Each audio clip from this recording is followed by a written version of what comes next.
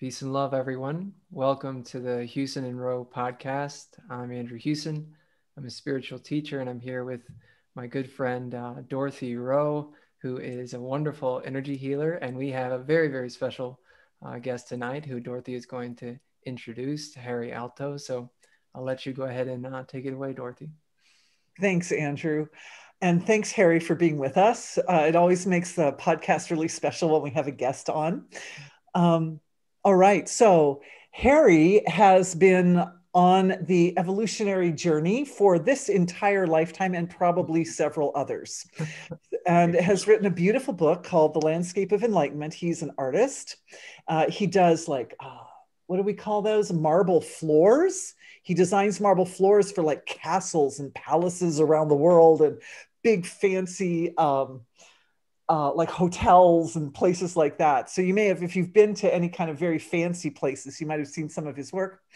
Harri uses his inner vision, which he's had ever since he was a young child. And the book actually outlines from very earliest memories, from very early childhood, all the way through to the dignified age that he is now.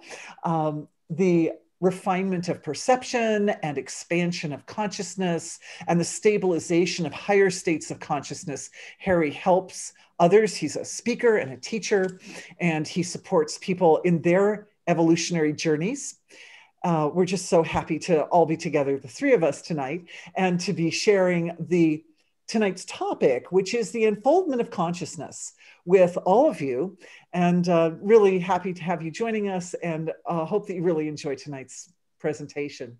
So thanks everyone for being here. And I think we're just going to start right away by sort of diving in.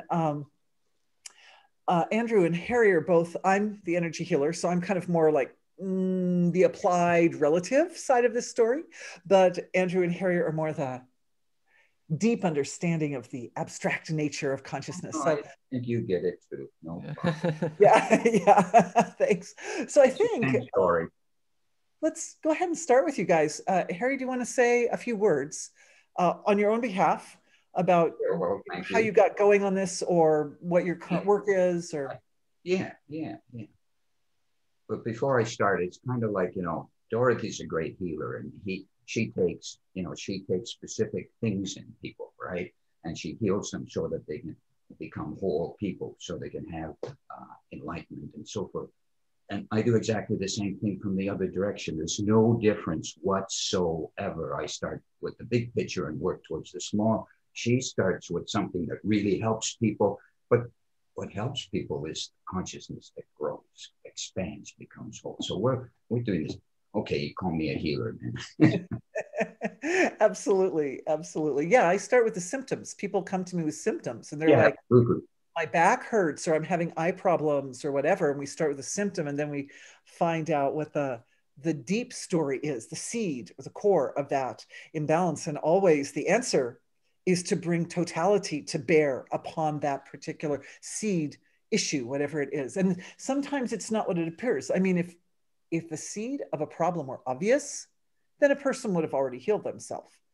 It's because, right? So the job is to add one's own vision to that challenge. And then that helps to provide the perspective that allows the sort of deepening of consciousness to get into the seed area. So, but this isn't, I mean, this is about you. Oh, well, I'm a little slow to start, but I get going after a while. Mm. The thing about this journey that we're on, that's why we're born. That's why we come here. We're born. That's the first step, essential step to waking up, getting born. And, nice. And if you remember that moment, and most people forget it, but some people don't. I can remember being born, and it felt like coming to heaven. It didn't feel the other way. Heaven's supposed to be on the other side somewhere. That's not how I view it, It's not been my life, when I was a kid. And I'll give a little bit of background on my story, right? And I started experiencing inner awareness or light or whatever you want to call it. I had no idea what it was. I've had it since I was a kid, and I didn't understand it. I certainly assumed, come on, everybody has to have that. Right. And there's no doubt about it. It's so natural there. Everybody has self-awareness. It comes to light over the years that everybody does have self-awareness. It's just that they don't get it. Neither did I. I didn't understand that I had self-awareness. I didn't understand what it was. And as I grew older, you know, it got brighter, and I wanted to understand it a little bit, understand this inner light that I had. It's shining at night, during the day, this, that, the other thing. And it was the only thing in my life that was stable. Everything else was changing all the time, up and down. I was a wild kid. I was a wild teenager, up and down. But this simplicity of consciousness, of self-awareness was always there. It was so simple. I started reading books, you know, what gurus or teachers or mentors or wrote about this state. And they called it all kinds of things. And I said, what the heck, you know, come on. This is not what they're saying. They're saying realization. They're saying enlightenment. This is just inner awareness. What are you talking about? This is so simple. Everybody has it already. So of course, that made me start looking at it deeper. And when I was a young man, I started meditating and going quite seriously into searching for what I was experiencing. And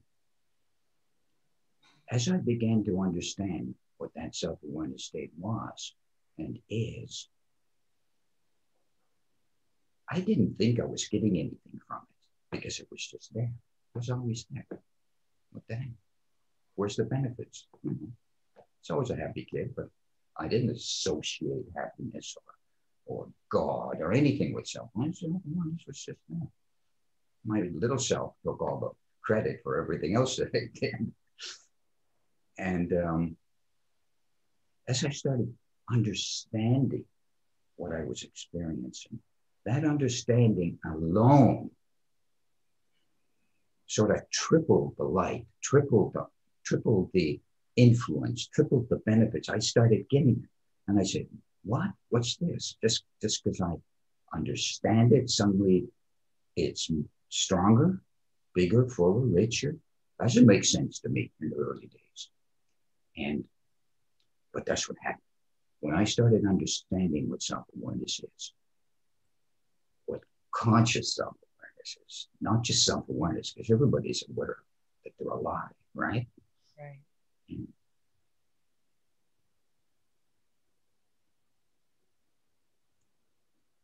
it didn't change, this understanding didn't change the self-awareness anyway.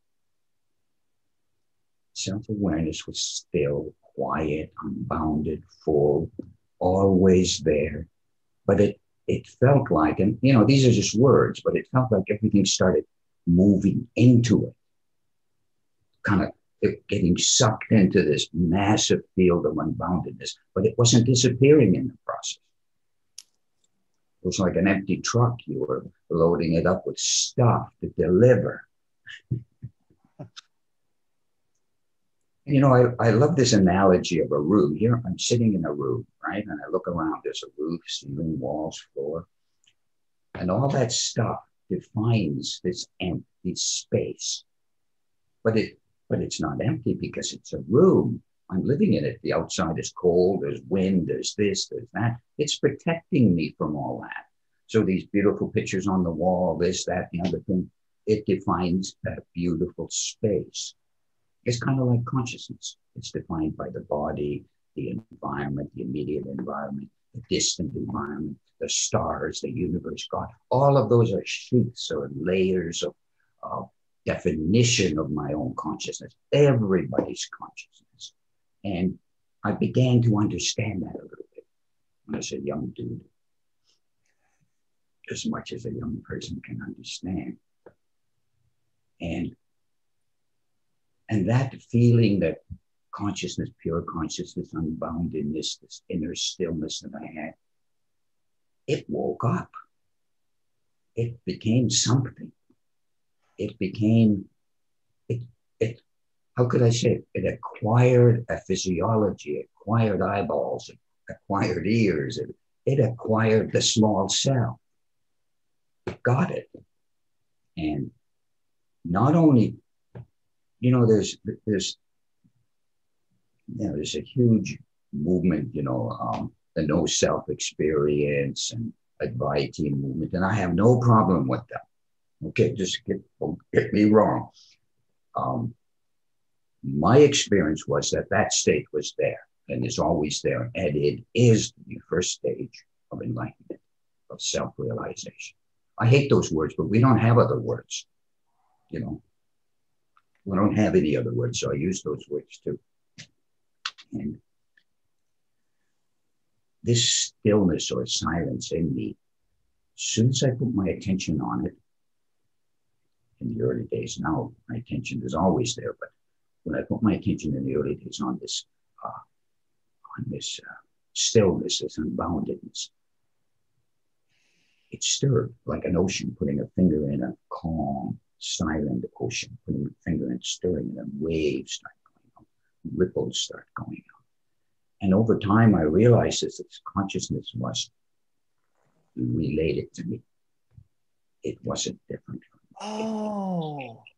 Oh, is it kind of like babies when you watch babies in the crib and they're sitting there and they see these things kind of floating in front of them? They think, you see them looking at these things, what are these things? And then one day, slowly, the hand comes and it goes like that. And they're looking at it and they realize, that's mine. That's my thing. And after that, they never look the same. It's never like, what are those things? It's like, can I move it this way? Oh, I'm moving it that way. Oh, I got it back. It's like, it just like there's a shift right there. It's like a cognitive shift or something when the baby's like, oh, that's my thing that I've been waving around in front of myself. That's not just the baby does that. Right. You've described the process of waking up on these various levels. It's always if something else comes in. It's not something else goes out. It comes into you. You become it. Oh, that's so interesting. In, not going out. And the process of waking up for me, and I assume for everybody, will ultimately be the assimilation, the integration, the accepting of, the coming in of your environment, your friends, your relatives, the society, the world, the stars, the universe, and ultimately God, all come in. You're the home of it all. And the home of it all is you, both directions. Ooh, that's beautiful. Now, Harri, I've got a question. Why do you say that it comes into you when could it be that it kind of like it integrates from both directions? Like I've had sometimes the experience that as I'm seeking the divine's also seeking me, something like that, that we're sort of coming towards that the larger level of expression of self is seeking to be unified with the individuality at the same time that the individuality is seeking to be unified with a larger, expanded, infinite level of self. Of course, it's always a two-way street, except at the beginning, it always feels as if there's a sequence to it. It hasn't arrived yet. Right. So and part of it is coming. So I see what you're saying is that in the beginning, the individual feels that they are seeking because it hasn't integrated yet. So they haven't fully embraced or integrated their larger self. So their experience is that they're seeking it. Is that right? It hasn't all arrived yet. Right. It's on its way. Let's call the first stage kind of, what? I hate the word empty, but still quiet. It's ready for something. And what's it ready for? Whatever can fit in. First thoughts, feelings, understanding, and eventually, I went through these stages of awakening, and they prior to those stages, it seemed like awakening was taking place. As soon as I got to that stage, it wasn't awakening at all. It was just kind of a river that's moving forward. You know, this word enlightenment, um, I've never related to it, because every time I got somewhere that was described by others as enlightenment, the enlightenment went away. You got it now. Right. Yeah, that's also been a topic of discussion at our house. Andrew, I don't know how it's been in your department over there, but you know, I have a son with whom I spar and share a lot of spiritual discussions. And his point is, depending on how we define enlightenment, if we define it, Maharishi's terms are total mastery over natural law. So his point is, well, that means no one's ever been enlightened. I say, well, how can you say that? And his point was that if either enlightenment, total mastery over natural law, means that the person is a totally not nice person, or they don't have total mastery over natural law. Because, yeah, he didn't quite use those polite words that I just used. But anyway, because he said, if anyone ever had total mastery over natural law, there would be no suffering on this earth. There would not have ever been. They would eliminate suffering totally, permanently, for all times in the past and all times. Nor would there be any evolution or growth. That would be the end of evolution. That would be the end of everything. Yeah. For instance, you know, and I'll get to this a little later. I'll describe what I experience in more expanded states. But right now, if you're a master of the laws of nature, as it were,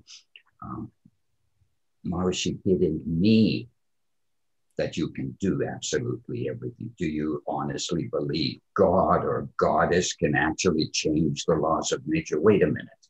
The laws of nature are eternal, infinite. They've been set, they never were set in motion. They've always been there. Okay, you could say maybe God started them somehow, but he only started them in this creation, not the last creation, the one before the one. They're eternal. So even God, if there's fire, water, earth, air, ego, mind, and all that, they're eternal. Right. You don't get mastery over them, but you do get to experience them. That's what Maharishi meant, and I'll get into that later. And the other thing is that if your experience has expanded to universal proportions, and the size of your consciousness now big enough, full enough, rich enough, quiet enough to see the whole show, see the cosmos for what it really is, you will be at the source of the laws of nature. You're not going to change the laws of nature. You're not going to change the elements of nature, fire, air, water, earth. They're set. Those positions are taken. You know, you can't do much about them, but you can experience them as the self. You can see them. You can taste them. You can touch them. They can burn you. They can do whatever. And the other thing about mastery of the laws of nature, think about it. Let's say I could fly tomorrow, soar around the universe. Well, then everybody who sees me would have to have deserved that experience, because it would be ground shaking for them. The TM organization would have to change everything. There would be another master in the works. Right. Look at this guy. All of that would have to be accepted by the environment. It's not going to happen tomorrow. I don't expect to fly tomorrow. Now, I'm not saying it can't happen. I'm just saying it's not likely to happen because of the nature of the age and the nature of miracles. Right? Yeah. I could say a couple things on that. Sure. Yeah. Yeah. Just kind of going back to what you were saying about this, this river of enlightenment, quote unquote, just kind of running.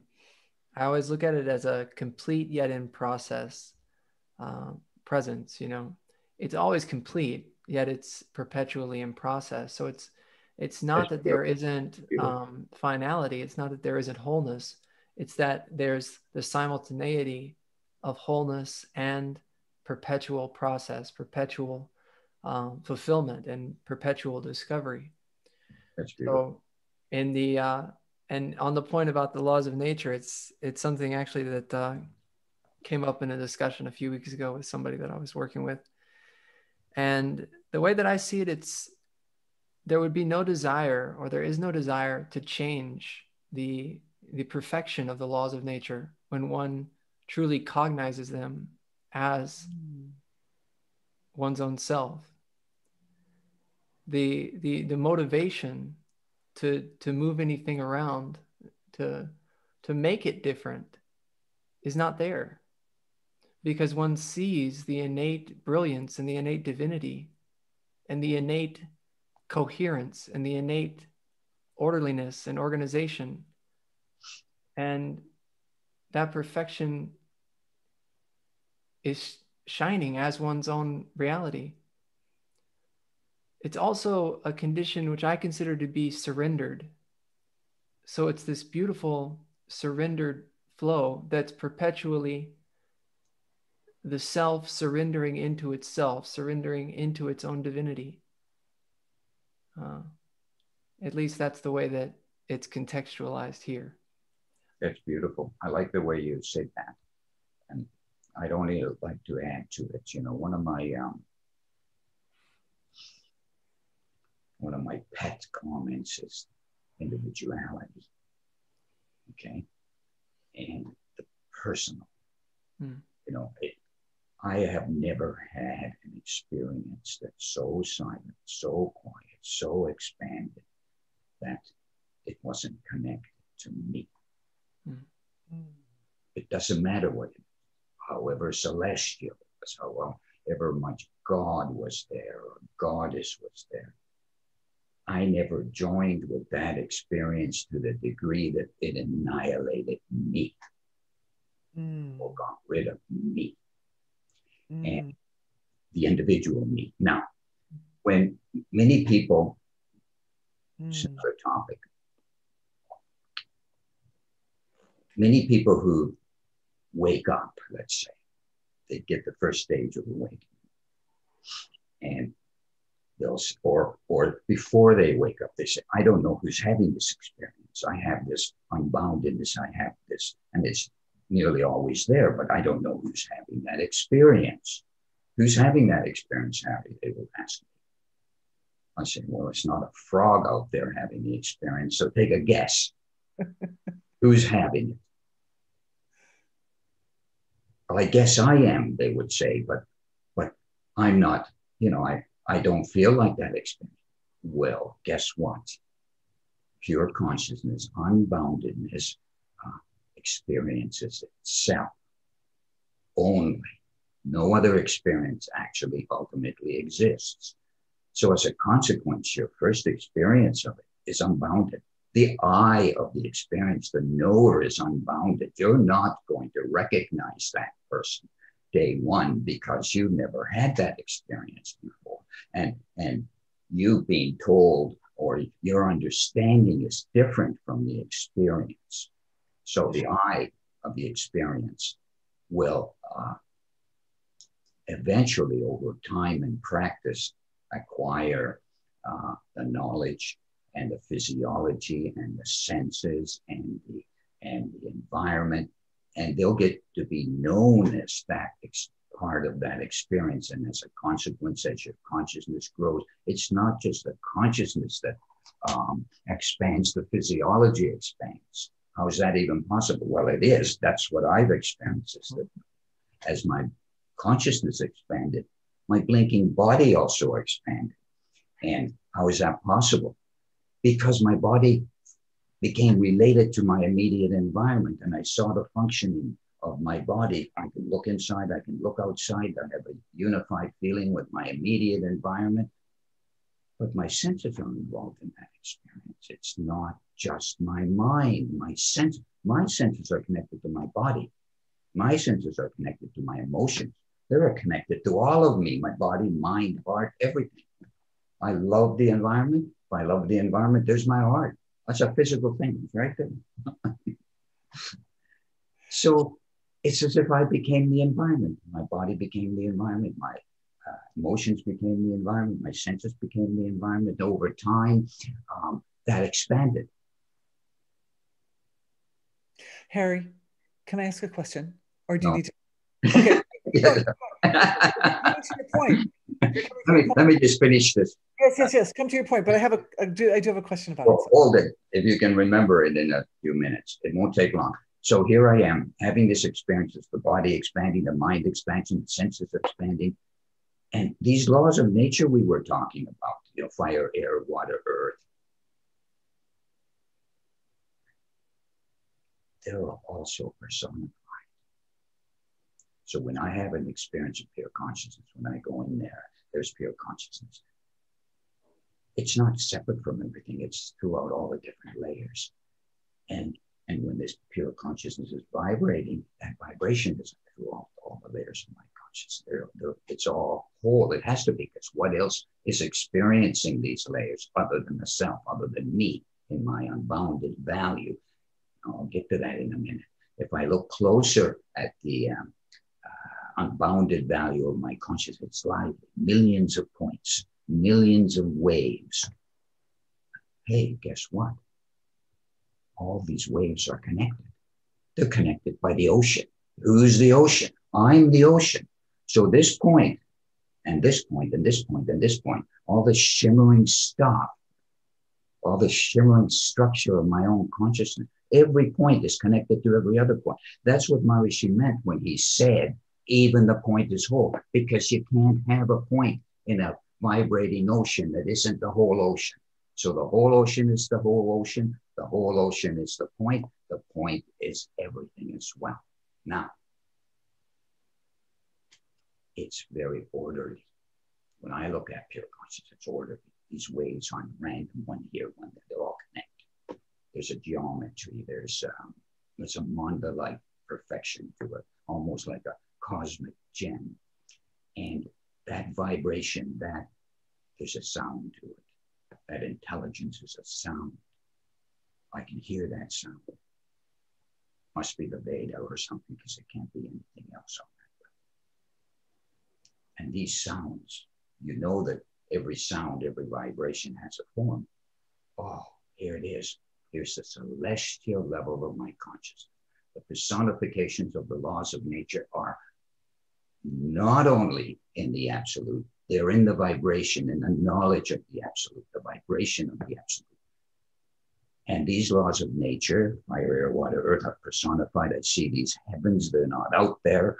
I'm in that heaven. That heaven is in me. And the gods of the universe and the goddesses of the universe are the celestial level of everybody's existence. And why is that? Because now this is the most fascinating part for me. You know, you think you're going from pure consciousness to grosser and grosser level. No, it's the opposite of that. You're going from pure consciousness, which is almost empty wave function, to more and more celestial, divine, unbounded values. More and more, not less and less. Why is that? Because it takes a greater degree of purity, intelligence, expansion to experience the point values, the grosser values, so-called grosser values. And because that's what you are, you're the experience of that range of consciousness. And because it takes more, you refine your physiology, your senses, your perceptions, everything to the degree that even these so-called material values have become absolute values, have become celestial values. Now, the laws of nature, fire, air, water, earth, you look outside this room, everything's made out of it. You got the earth, you're walking on it, you got light, you got water, you got everything made out of it. And these laws of nature. So suddenly you're not just you're not just sitting in this room anymore. You're sitting in your environment. You are those laws of nature because those Devas took you there. Those gods of creation took you there. Those goddesses of creation took you there. Okay, if you want to call them impulses of creative intelligence, I'm okay with that too. I like to call them gods and goddesses because I see them all the time. They're just there. But they're part of a whole. They're not independent of the knowledge level of my consciousness and the absolute level of my consciousness or the manifest level of my consciousness. Now, the gross relative, so-called gross relative, is the most fascinating thing for me of all. because the relative, changing relative, is not the relative at all. It's the furthest, fullest expression of individuality that can possibly exist. It's absolute. It's eternal and infinite. And that infinite, eternal value of the relative, you begin to see in post-unified states of consciousness. And that's where the bliss exists. That's where the joy exists. That's where the healing exists. When a person's consciousness, right, these aren't states of consciousness. These are states of reality. Everybody has them. I'm not talking about something that I have. I'm talking about something that I know everybody has, right? Okay, you're going to ask your question. Or you can. What were you going to say? So beautiful, so beautiful, so beautiful. Yes. There was something else that you said after that, though, that I just thought was so beautiful. Oh, and related so perfectly to energy healing. So I just have to bring that out before I forget it. Okay. And that is that you were saying that it's the process of further expansion and refinement of consciousness that actually allows the individual to go deeper into the relative level of their existence. And this is so beautiful to me because it's absolutely right at the forefront of the experiences that I'm having with energy healing, which is that the access to the resources required to do the big healing. Like if a person's been on a journey of illness and it's been a long time and it's built up in layers and it's kind of a chronic condition and it seems to be immovable in their bodies, the level of intelligence required to move that is a very cosmic level of intelligence. Absolutely. Yeah. And that ultimately the answer to healing that type of illness is the evolution of consciousness to that cosmic level where those cosmic devas or those cosmic laws of nature are accessible, and then drawing upon that level of personal power and resource wisdom to it shifts. It's like it shifts out there. Some slight shift at that very expanded level of self causes the shift in the inside the body, and it happens at once. But it's like the switchboard or the control center. The control center is at a very expanded level of consciousness. So I thank you for that statement, because that was just so spot on. And I just had to make that little energy healing connection. Andrew, did you have something? Sure. Yeah, I could say a few things. First, I just want to thank Harry for such a beautiful description. Oh yeah.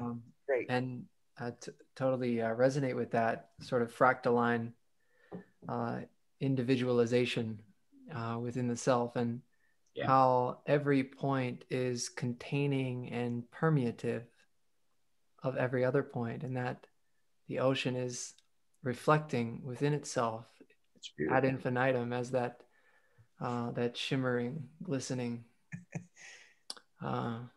reality of radiance.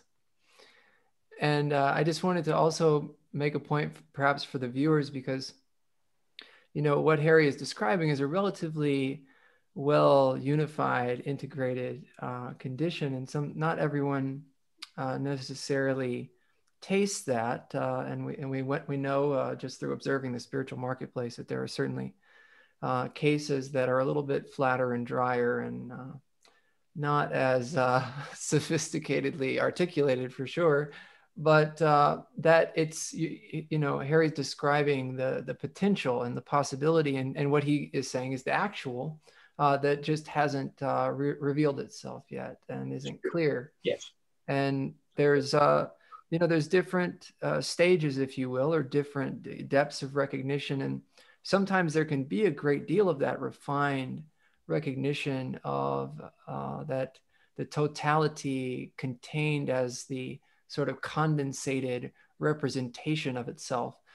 And then there can be a stage of what is classically referred to as nothingness, that kind of where that seems to fall away. And and there can be a sense of loss, perhaps, and a sense that something is missing or something has gone wrong, or whatever the case may be, and that's just a temporary stage, because that it just is a re-revealing in a new way, and the depth of our reality as this one that is experiencing itself is just tasting itself in these different values. So that's all I wanted to. Thank you for bringing me to earth.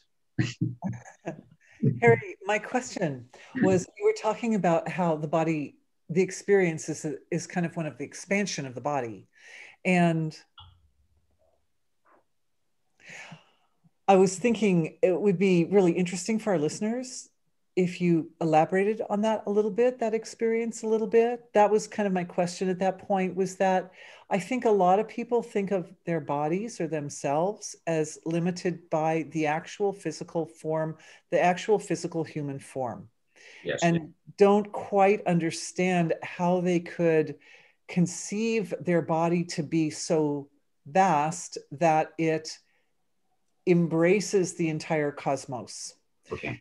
And yet it's important. I think it's a very important point that for people to be able to understand that we are the actual body, what we know ourselves as, is bigger than just this human, fleshy, corporeal form. I think what what Andrew brought forth is very valid. And I'll get into what you said in a moment. Yeah, no, do it. But, and I agree with it 100%. And,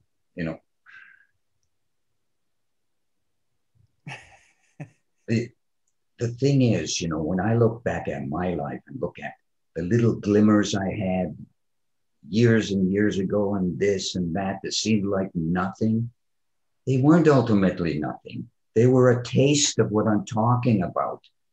And one of the problems is our minds, our intellects say, that's really nothing, and that's really nothing, or that's small, and that's separate from me, or because I'm full of anxiety, I can't be having big experiences, or because I have whatever disease or this or that. I don't personally think there's any obstructions in human life that will permanently keep self-awareness away. And the reason is that self-awareness, pure consciousness, is also that limitation that you call, is also that. Now, I'm not saying it doesn't exist, okay? But remember what I said, pure consciousness, it vibrates, it's everywhere. Every point is that pure consciousness. So this point isn't, this point's divine. You can't say that point isn't. Right. Or that point isn't. Now, you could call that a theory if you like, but my experience is that you can ask my wife if I'm a perfect human being, and she'll tell you the truth. I'm going to have a section in the back of one of my books that says, Ask Kathy. There is no perfect human beings on that level. The perfection is in the whole show. And the perfection is in having a state of consciousness that even if you have anxiety, depression, this, that, cancer, whatever, that they don't overshadow the wholeness of the self. That's the goal. Getting rid of those things, that's your department, Dorothy. I'm not good enough for that. I no, honestly, I don't know what to do there, but I'll tell you what happens, what has happened to me, I was in hiding most of my life. I never talked about my experience up until maybe 10 years ago. And even then it was just a little bit because it was my experience. What the heck, I realized most people weren't having that. And I had lots of instances. That's your experience, Harri. I don't know what you're talking about. So I gave up on that. But then about 5 years ago, 6 years ago or something, did I tell you the story? If I did, no, I haven't told it. So. I don't recall. Well, in any case, I had this couple over, I had known them for lots of years, and we discussed experiences from time to time. And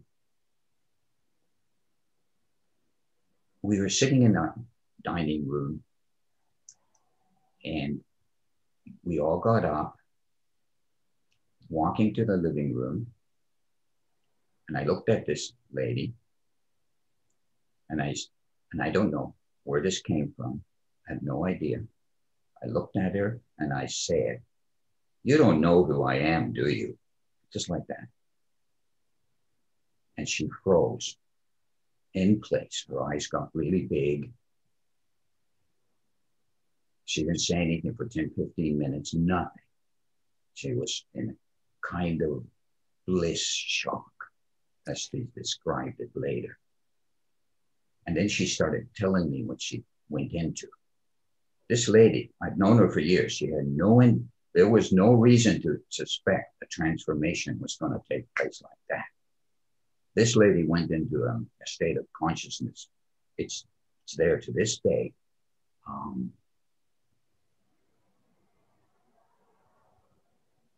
Hard to define, but it was there. Pure consciousness was there, unboundedness. And she said, "Harry, I've arrived home. I've arrived. What did you do?" I said, "I don't know." And, I'm more shocked than you are. You're not supposed to wake up just because we're gabbing. I'm being facetious, but you know what I mean. I wasn't using a Mahavakya or anything. We were just talking. And this lady woke up. Boom. She went into the beginnings of unitive consciousness, which has evolved over the last 5, 6 years into something grand that never stopped. Beautiful. And then I say to myself, self, what just happened? Just from understanding this quiet lady who hardly ever talked, just from understanding her experience in 5 words, she positively flipped into a state of unified consciousness, expanded consciousness, and stayed. Well, maybe there's something to these meetings. Maybe we ought to do more of them. Her husband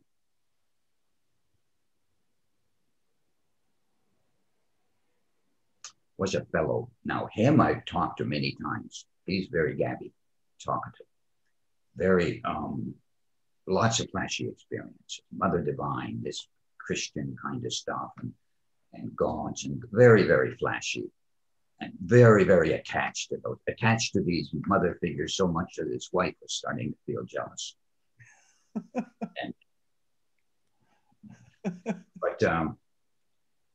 And I kept telling him, these experiences you're having, they're great. It's wonderful. It shows you have stuff, but there's no connection between today's experience and tomorrow's experience.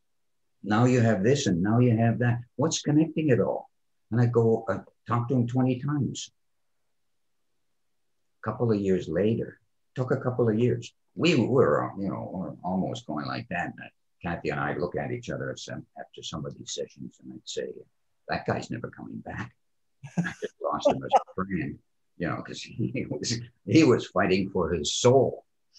And a couple of years later, something started happening. It didn't happen in one shot, but it happened in 5 or 6 shots. Ever since his wife went into this state, there's no way he could accept that she went somewhere that he didn't go. So he was fighting like a dog to have the same experience. I said, "You're not going to have the same. You're going to have your own experience." And then he flipped over to him. And now, 5, 6 years later, 20, 30 people have done that. I don't do anything. I'm not like you. I don't have that kind of focus. I just open my mouth. Harri, I really don't experience that I do anything either. Okay. It's more like just creating a condition or a context for people to do their own work, essentially. Oh, of course. And that's what I'm trying to say. Yes. You said it much better, but yes, that's what I mean. And I'm no special person. I've had experiences all my life, and I learned that when people begin to understand their experiences in relation to somebody who's discussing it in a holistic way, they, within themselves, with it, not anything that you're really doing, but within themselves, if they realize, usually what these people realize is that I've always had this. They flip and then they say, give me my money back. Well, not that I'm charging anything, I'm not, but in the early days of waking up, it's so natural, so simple, so this, so that, you're not going to write home about it. And, when I first started talking about higher states of consciousness, I thought people would laugh at me. They'd say, well, what are you talking about, Harry? It's just, it's like, look, I have an arm here, you see, and there's another arm here. It's that natural. It's that simple. However, I'm not saying it isn't a dramatic change. It is. Life is now in terms of that reality.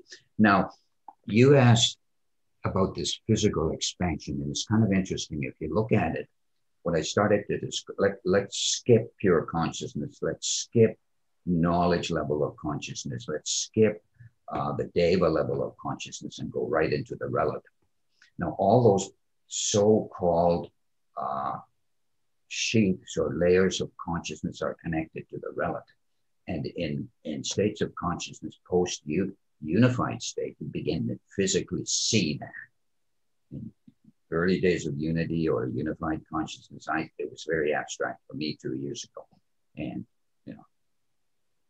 is this what Maharishi meant? Is this what the gurus meant? Is this, boom, boom, lots of questions. But eventually you get it and you say, well, big deal. It's not a big deal. What there is a permanent connectedness that's on a new level. The new level is a unified level. The outside and the inside seem to be very friendly with each other, very porous, no obstructions, no separation. And that applies to the absolute level, the deva level, the knowledge level, and the relative level. Once this unified sense gets clear, it becomes physical. You begin to see it. The functions of the body, you begin to see them somehow. Can you actually see the liver and this? No, but you know what's going on. There's layers in the body, and those layers are the same as that are in your immediate environment. And then some many years ago, I started experiencing. I was looking at these points on the absolute level, all this vibrating light, shimmering light of consciousness. So what are those points? And this answer came to me, or this intuition came to me. They're just the stars. I said, what? They're the stars? Those glimmers? And then suddenly what happened to me is this, it's like, how can I say it? Like a trillion linear beams of light connected to every star in the universe. But that was my linear, that was my geometry, that was my organization of consciousness. And the whole thing was a big block of physical reality. And here's the stars whirling around up there, but they're whirling around there, whirling around my head. All these different layers of my physiology were the layers of the stars, the galaxy. And guess what? As soon as I started seeing the stars, then I saw the universe. The universe was in me. I was in the universe. And that's when I recognized that I am both a physical body and a cosmic body. I was the universe, but I was the body of the universe, not just the mind, heart, but the body of the universe. My consciousness had acquired cosmic senses, cosmic hearing, cosmic smell. That's how I knew the laws of nature. That's how I knew I was those laws of nature. That's what being master of the laws of nature. It's kind of a letdown in a sense because, you're not doing anything. It sounds grand and wonderful, and it is. It's very blissful. But you know what the most blissful part about higher states of consciousness is? Andrew, you covered it. It's the connectedness of everything. It doesn't matter if it's little points in your immediate environment or it's all the layers of consciousness all the way to the universe. It's the connectedness. And guess what? That connectedness is eternal. It's infinite. And because you know you are that infinite, eternal, absolute, you as a person, as an individual, as a human being, that's the most satisfying thing to know, is that you're never going to end. Of course, you never started either, but you're never going to end. Okay. It's your turn. Andrew, I have something that I'm curious, but if you would like to go ahead. Sure, yeah. Again, very beautiful. Harry, thank you so much. There's a lot there. I think one thing I'm kind of having fun with chatting with you is kind of going back and forth, bouncing back and forth on little things. And you mentioned kind of how this point can't be divine and this one not. And that's so true. You know, there's only divinity and expressing as the essence and the appearance of itself within its own self-conscious awareness. And one thing that I've found in working with people is that sometimes there can be just subtle kind of misinterpretations when it comes to languaging and things like that. So I just wanted to clarify that not all points are necessarily aligned with divine truth or divine realization. And so, yes, they are divine in their essence and even in their appearance when we see that. But there are, you know, certain things that are not necessarily, you might say, flowing with the stream of divine intelligence in a way which is supportive and coherently communing with the totality of those reflective individualizations of this one infinity. And just one other point. Oh yes, and you've kind of come to this so many times in different ways, Harry, as you've been speaking, is that really what makes the difference. It's I love the way that you kind of both the way that you emphasize understanding, because that's something that really resonates here, and I also emphasize so much that it's not something that we can't understand or that we have to be blind to or walk around feeling like we don't know what's going on. That the intellect can serve the self, knowing itself and seeing itself and tasting itself and exploring itself and describing itself, and that's where that richness of that reflective individualization in human life really comes into play. But there is this difference between something being the case and it being recognized as being the case. So it's like having, you know, the classic example is having a bank account with $2 million in it and not knowing that you have the bank account. And it's you're on the street, you're begging for food. You feel that you're broke. This whole time you have this wealth, you have this richness. But what makes the difference is really seeing that, is recognizing that.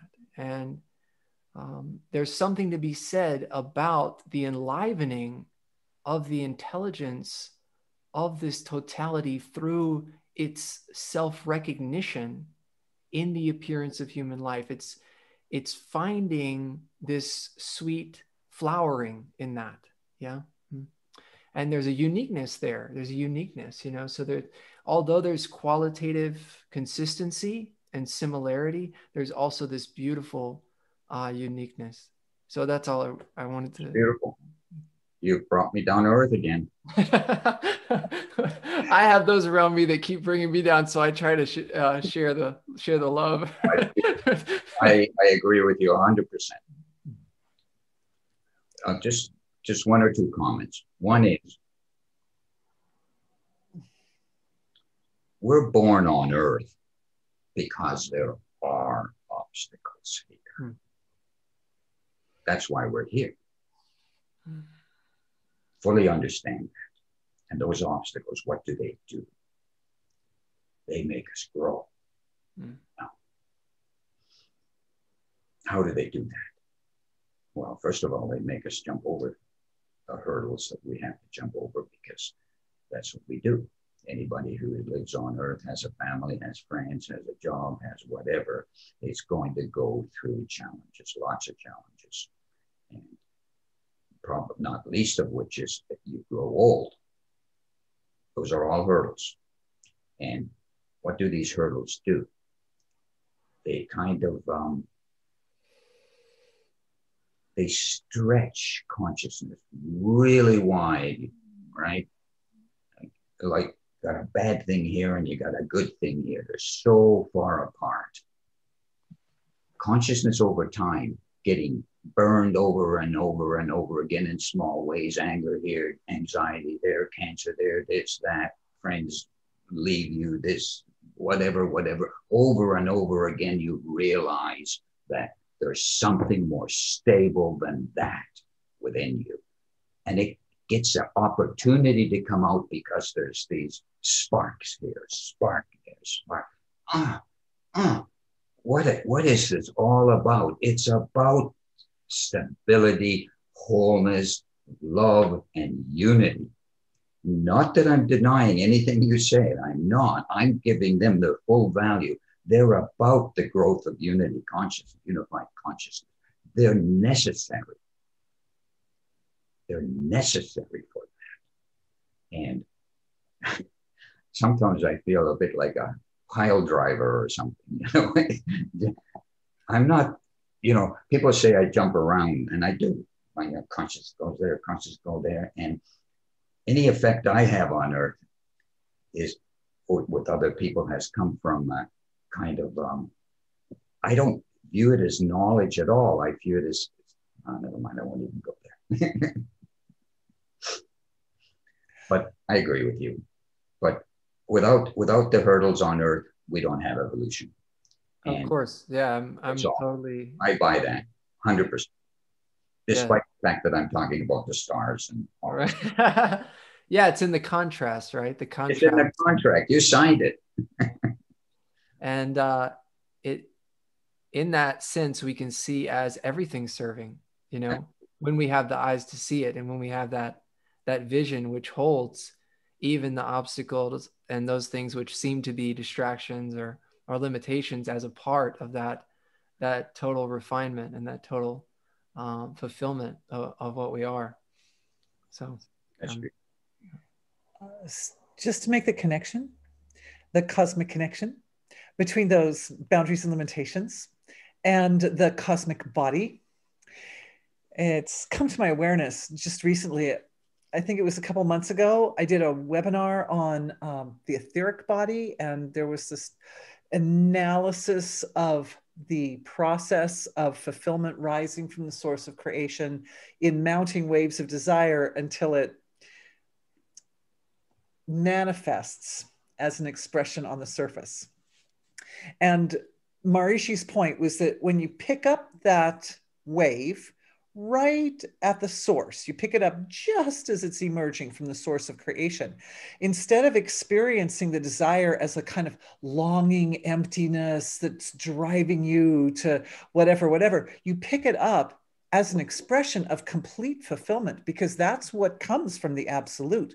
Only expressions of total fulfillment are coming out of the absolute. And that as that wave of fulfillment rises to the surface to eventually be expressed as a material form, it's experienced as that wave of fulfillment gathering and garnering all the resources it needs to become expressed. So rather than experience of like, oh, I wish I had this thing and this thing, it's more like it's like sort of like a very refined intention, right? It comes out as a fulfillment, and then the intention is there, and I'm moving toward that goal, and I'm moving toward that goal, and oh, nature's now bringing me this that I need for that, and it's bringing me this piece, and all the pieces are coming together, and then boom, on the surface it comes together. Okay, so the thing is that, and this is partly a question and partly an observation, is that there's a natural gap between the unmanifest level of creation and that finest relative level of creation.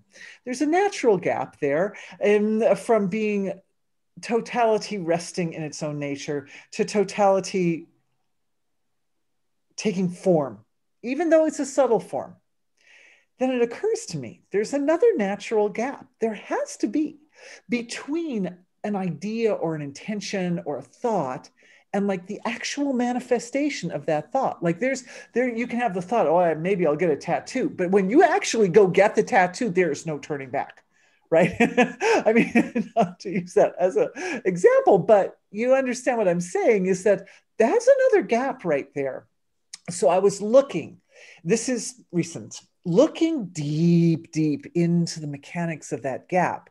Because what I realized is there are specific laws of nature whose job is essentially to say no to about 99.9% of every idea, intention, dream, concept, assumption, like this whole, our reality is full of all kinds of things that could happen.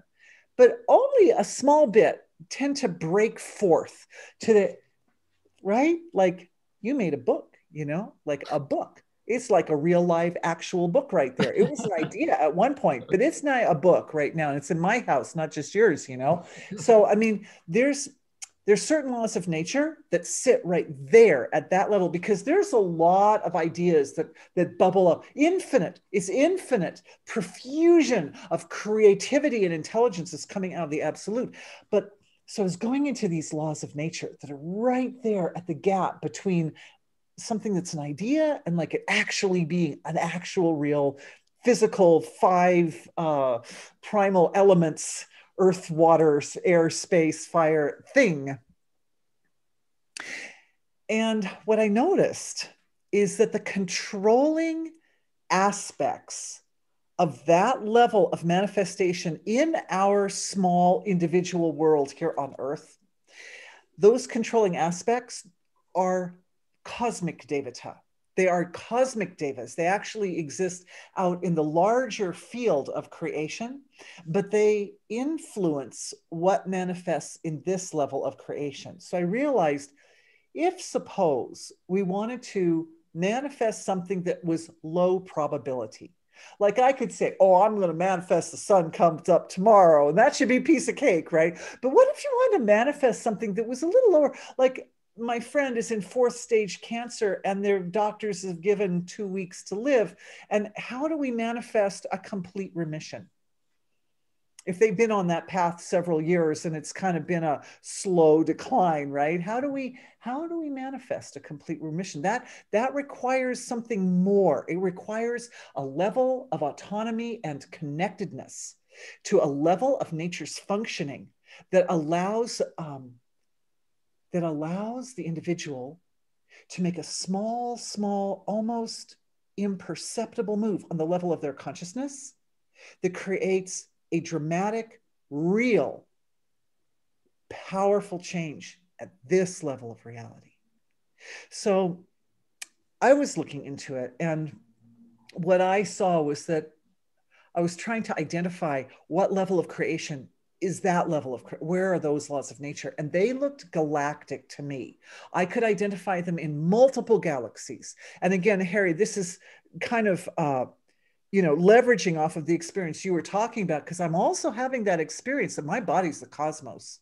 And there are all these layers of cosmic reality. And there's certain layers that I access, for instance, just within our galaxy, there are many archives of knowledge. And when I'm in that level, when I'm exploring that level of my consciousness, I can find archives for all things that are built, all of Stapativate, all of this, or blueprints of human physiologies, or, they're all at different layers of cosmic reality. We find different aspects of intelligence and natural law, but this big layer, this big level, that's multi-galactic level, that's in charge of what becomes and what doesn't. And there's a lot of no, there's a lot more no in that than there is yes. And so that was one of the interesting, and these are just, I'm just kind of like free flowing here a little bit with you guys, because this is stuff that I've been sort of looking at and playing with over the last few weeks, since the last time we talked, Andrew.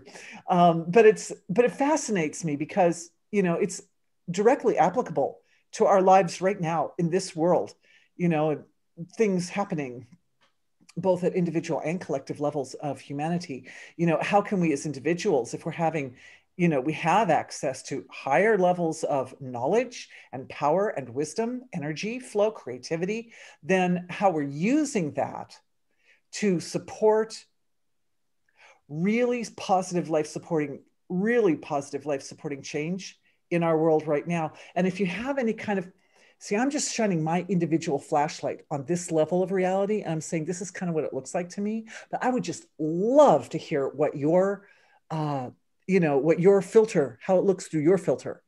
Because I feel like I could use just a little more detail in order to access a little more completely some of the juicy bits that are in that, that are at that more level. juice than we've got. Well, I get wet. I got the water right there. You can get the water right here. There's two things here that are very interesting to me. One is, and we've had this discussion before. You and I are healing other people, they're healing themselves, always. Always, always, always. You're healing yourself. To the degree you're able to heal yourself, know yourself at the moment of the healing. That's what healing yourself is. At that point, that's this point value, this gap value that you're talking about. At that point, you're able to heal somebody else. But you're only able to heal that other person. That other person is not an individual only. That individual has a family that deserves and doesn't deserve him or her, and has children, has this, has that. It's complicated. You can't figure it all out. All you can do is the best you can. Now, there's a state of consciousness that I wasn't even going to go here, but you guys are quite demanding. There's a state of consciousness after the unified state. Maharishi calls it Brahman consciousness. But, you know, be that as it may, that state of consciousness is all in the absolute. The gap's gone. It's over. The gap doesn't exist there anymore. It's all in the, Maharishi called it Lesha Vidya, right? I don't quite buy Lesha Vidya because in the absolute, everything is absolute. Everything is absolute. Every object is absolute. It doesn't feel like Lesha Vidya to me. It feels more real than it ever did before. Every single point, relative, the concreteness, the universe, the stars, the gods, they feel more concrete now. Now, when everything's in the absolute. Remember, Maharishi used to talk about activity in the absolute. And activity in the absolute is only activity in the absolute if that's what you're experiencing, if that's what you recognize. Just like Andrew was saying about recognition, right? So you know you got the money in the bank. You can now spend it if somebody gives you the key or you happen to have the key. In unity consciousness, you have the vault with the money, but you can't spend it yet. Afterwards, you get the key and you can take some of the money out. But the thing about Brahman consciousness, there's a saying in the Upanishad, something like that. It's the field from which knowledge or thoughts do not return. Nothing returns from it. It's all there. Everything there in front of you. And to the degree that human consciousness can experience Brahman, everything's in there. God's in there. Devas in there. Laws of nature are in there. That doesn't mean you can't do anything. It means you are now the focal point of infinity and the point and all points where your consciousness go. So when you're doing healing from the level of, say, unified consciousness, then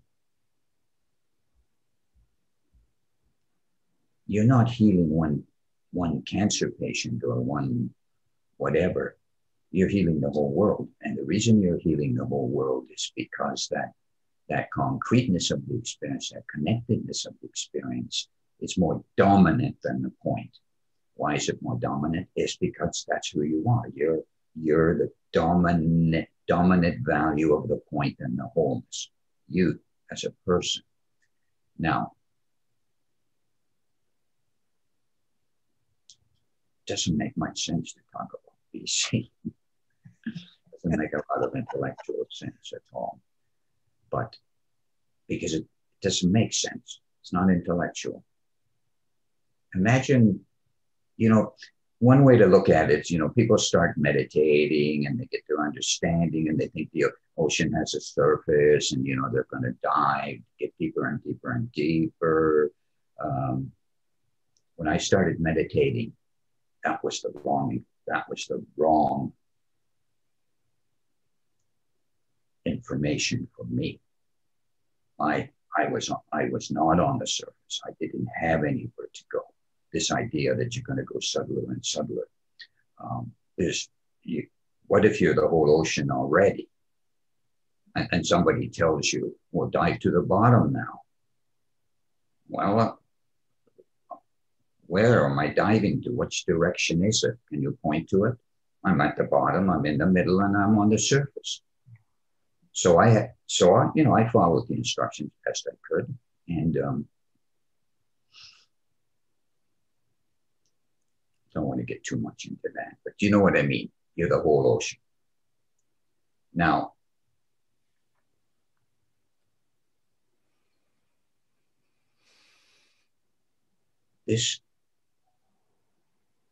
I've always been very,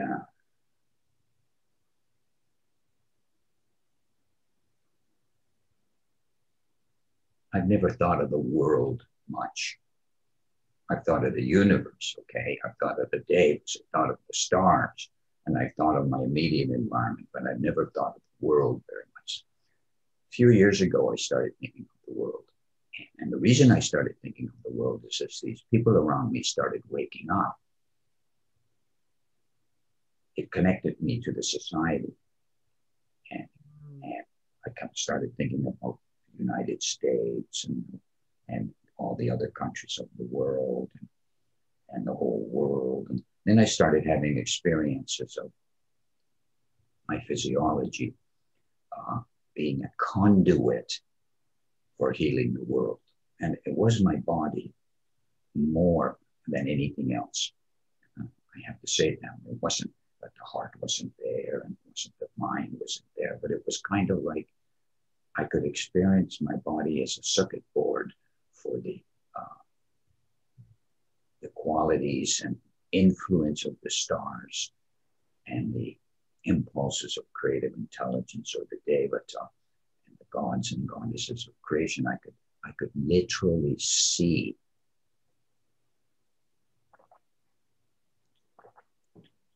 these streams of light and energy, sort of like a puppet, on a billion strings coming into me, from every star. And imagine how many there are. You couldn't count them. They're just coming into my body, top of my head, everywhere. And they're entering my entire body, and that star and that galaxy going like this, and my arm is moved, and whatever. And then going out from there to the world, kind of a little bit far more flat, much smaller, this huge unbounded flow of energy, flow of love, flow of light and vibrations and colors coming into my body. And every point, just take one point, goes here, and then it goes out there. And because I have a body, and that body is me, specific, Harry, and same for you or anybody else but me, that body, God and God has made this body, or the universe created me from the laws of nature, if you want to put it that way. Because I'm a physical body, those physical attributes coming in from those cosmic sources were able to go to that person and that society and that yoga and that. And because there was a physiology that was specific, it was like, like, hydroelectric power comes from a river, and they And the river flows through these generators, and then they go store it in some relay station, and then they send it out to all these houses, all these people. But they only get that electricity if they pay for it. So I'm not saying, I'm just making a point that there's a process. That's what I feel like and feel like, is that every awake human being, that wakefulness is the conduit for universal healing to flow to the different societies, the different worlds, all the different individuals in the world. But it takes a body on earth. God can't do it without us. Right. Totally get that. Can't. Totally no, they can. They need us just as much as we need them. Yeah. Well, that's enough said, right? Pardon? That's enough said about that.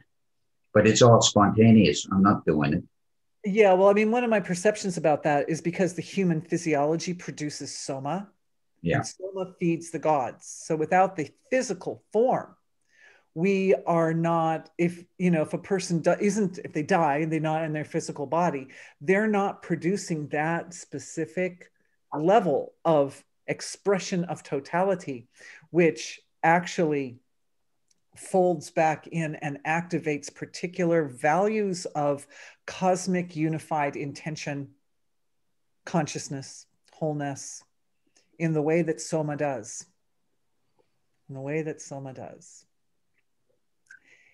Well, those listeners who are not familiar with the word soma, you can look that up on my knowledge base.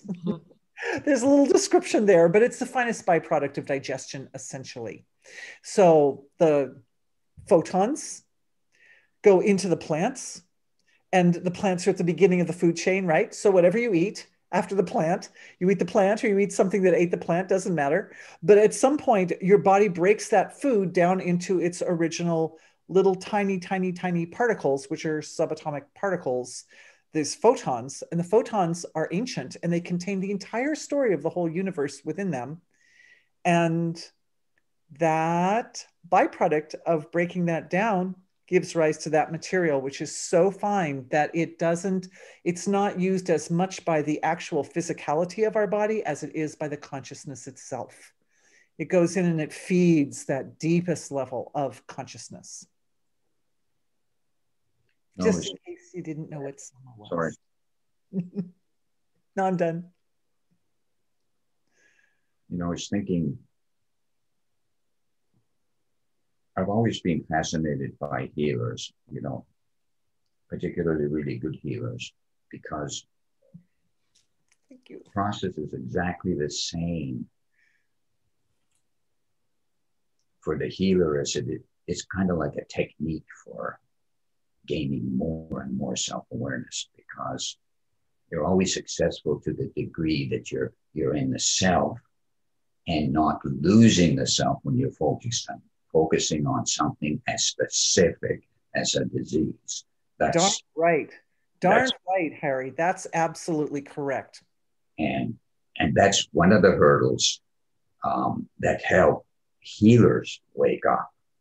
Mm-hmm. Once their consciousness is big enough, full enough, rich enough, that they can accept even that terrible thing that's going on in somebody else's body as not happening in somebody else's body.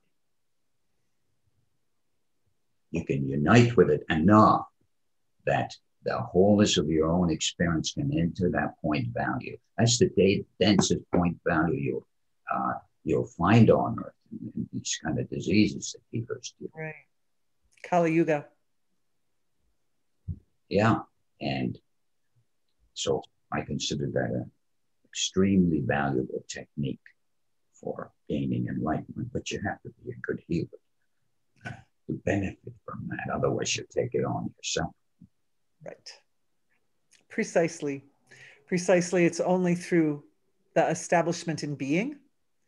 And then that's when one knows that the other person is actually, the person who's ill is actually the one who's healing themselves. Through that level that we share, that cosmic level of experience. And all the healer is doing is holding that space of silence for the individual to access and engage that level of their own intelligence so that they can make the transformation they need to make.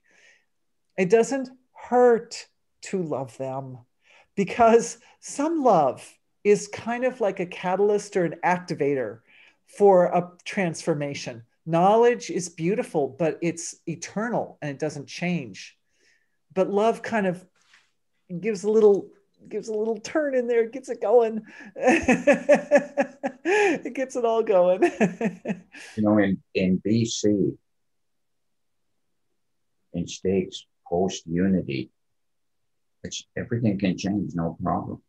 Yeah, everything. Maharishi said something like, the great thing about Brahman consciousness, you're never wrong. Beautiful. I love that. That's kind of interesting. No, I love it, because basically what it's saying is that there's only one story in town, and that's divinity self-interacting. So literally, regardless of what happens, that's the divine creating layers upon layers of self-interaction. And if something happens that's, say, not life-supporting, crime is committed or something like that, everybody who's involved in that scenario will, at some point or another, will atone for what's going on. There will be a balancing. There will be a coming back to wholeness from that experience. And it's just inevitable. And it's really the divine finding more and more creative ways to express itself and to integrate itself with this creation that it is. Well, everything, I don't really think of them as retribution for the wrongs that you've done. I think of them just as another way to grow. Yeah. No, I do too. It's like layers of action. It's layers of action. Layers of action. There's not really any judgment, right? If some action goes in a certain direction, we could say life supporting or non-life supporting, but whatever direction the action goes is just going in that direction, because at some point the cycle returns and it completes the totality, expresses itself as a resolution. So do we want to take one more stab at understanding self-awareness and how important that is and how simple it is? And we'll come down out of the cosmic healing and the Brahman consciousness, and we'll go into something that might directly benefit immediately somebody. It's a lovely idea, Harry. That's a beautiful idea. Speaking of resolutions, we can bring it all back into its completion. Well, it's certainly been my delightful experience and my surprising experience how every single human being on earth has self-awareness. Doesn't matter how little, but you have enough to be alive, and that's self-awareness. And why that person, whoever it might be, isn't conscious of that is still way beyond me. I can't figure it out.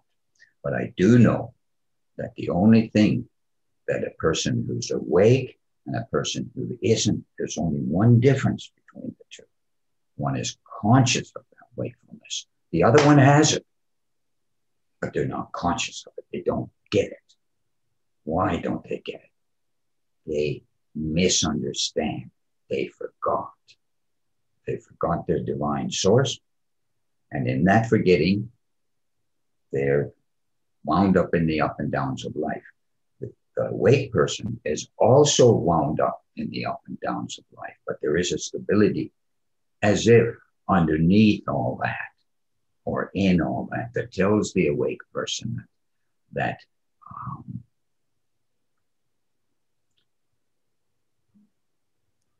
that even though everything matters and all this change is important and you love this person and you don't love that person quite as much or whatever, yet all that up and down in your life is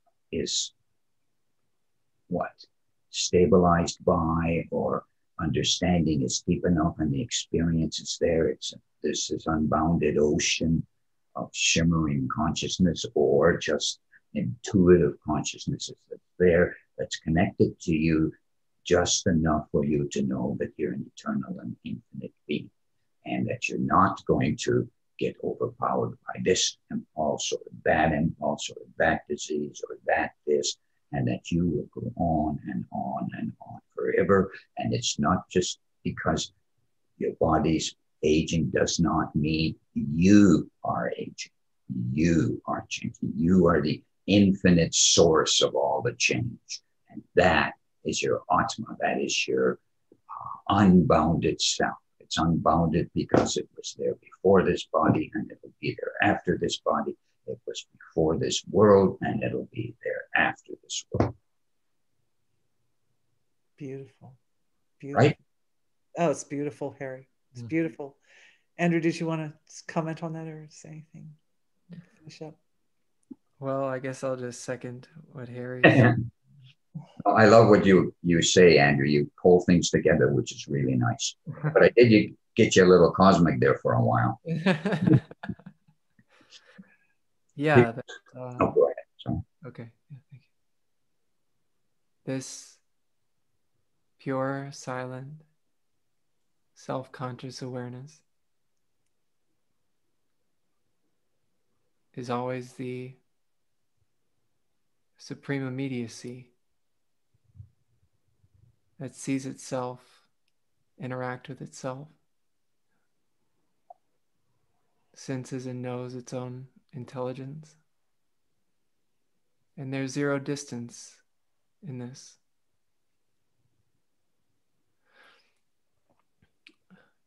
When it comes to the healing, sometimes I feel that healing isn't necessarily about a remission or something seeming to change on the level of perceived formation, but our ability to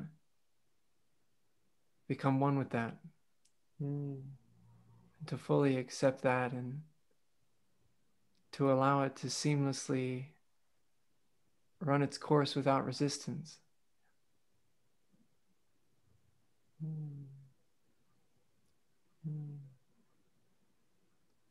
So I'm just grateful to have the opportunity to speak with you both. So thank you. Oh, Andrew, that's so beautiful.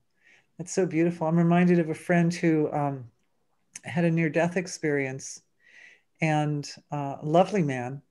And he realized at the moment that his coat got caught in the train door, and the train took off from the station, his coat. And he fell down in there. It was a mess, but he survived. And the reason he survived was he remembered that little children relax. When like if there's a car accident or something, they just kind of relax and they surrender to the flow of the movement that's around them. And so he just did that. And he knew that if he hadn't done that, he would not have survived that incident. But it was a kind of surrendering that took place within him that allowed him to go through that and to come out of it. Essentially, he lived. That's pretty good. That's pretty good when the train is taken out of the station, right? It's coming out of the station. But I really do appreciate it, Andrew, because in the end, people heal themselves, and their story, the blueprint, their life blueprint is going to go the way it's going to go. And it's really not up to the healer to try to manipulate or change that. But it's just to provide that level of perception that allows them to connect the experience back to wholeness. And when that happens, they gain the evolutionary value from the experience they're having. And when they gain that evolutionary value, then they essentially satisfy it. They complete what they needed to complete from that illness. And, when they've learned the lesson that the illness was teaching them, you could say, which is essentially that wholeness is present even in that point of expression. And that once that's done, then they've satisfied nature. They've satisfied the laws, whatever laws of nature were causing some symptoms in the body. Those laws of nature then are satisfied, and some fresh new laws of nature can come in. Or if it's not their story. If their story doesn't involve surviving the experience, then they don't survive. But that also is a sacred act. That's also precious and sacred. Mm. Oh, it's so beautiful. I really appreciate so much, both of you. And I want to say thank you to the audience too for being with us tonight and, joining us for this deep, deep dive into the really delicate, really subtle mechanics of the awakening or blossoming of consciousness. And that it's, Harri, your presentation, and Andrew too, so simple. I feel as if you're bringing the information out in a way that really is accessible to everyone and activates each person's ability to recognize it in themselves. And that's just so beautiful and it's so powerful. Thank you. Thank you both. That was great. I love being here. You guys are terrific. And I really like your last comments, Andrew, about there being no distance and the immediacy of consciousness. And that's certainly how I experience things. The growth of consciousness has to do with eliminating distance from first nearby, then farther and farther until there's no distance. Mm-hmm. That's the same as saying you start joining with or assimilating all of existence. Mm-hmm. So I thought those were beautiful words. Andrew's helping to create a standard for our entire field, I feel. Andrew, I use your terminology all the time. It's just beautiful. It's because it's so spot on. Thank you. All right, everyone. Thanks for being with us. We'll see you again next month. Bye. Bye.